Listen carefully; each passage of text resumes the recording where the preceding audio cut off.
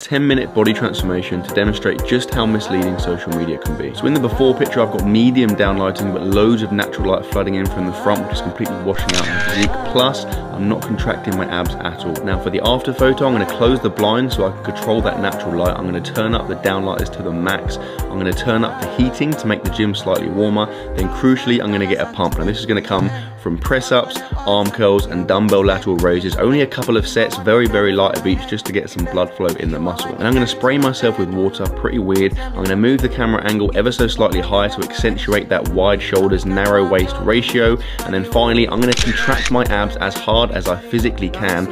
And here you go, a before and after body transformation. It took about 7 minutes. So before you judge or compare yourself to another person's appearance you've seen on social media, just bear in mind that is them in their best possible light. It's not a reflection of how they look most of the time.